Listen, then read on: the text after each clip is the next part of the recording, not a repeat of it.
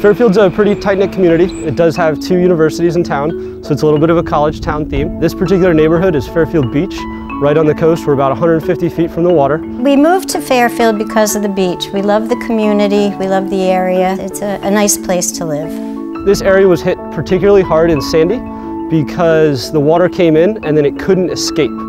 There's a natural dune all the way across the beach that kept it here for 4 to 5 days before they were able to pump the majority of the water out. Because we're at the end of the street and closer to the beach, our house was one of the last ones to get pumped out on our street. The water came up to about belt high where I'm standing, maybe a little bit higher, and it just devastated the neighborhood and the coastline. Fairfield, the beach area, had a very tough time, is still having a tough time. There are still a lot of people that can't get into their homes. This house fared very well. The Hardie siding performed exactly as it should have. The first 2 or 3 courses of siding were submerged in salt water for a couple days, and there appear to be no consequences as of now.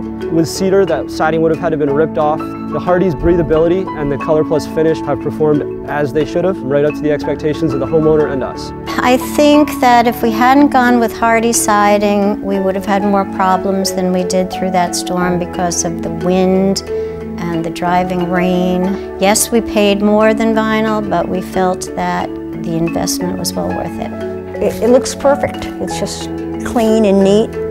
It looks like day one. It doesn't get any simpler than this is a house that experienced the worst of the storm and the absolute brute force wind and rain and flood, and it held up beautifully.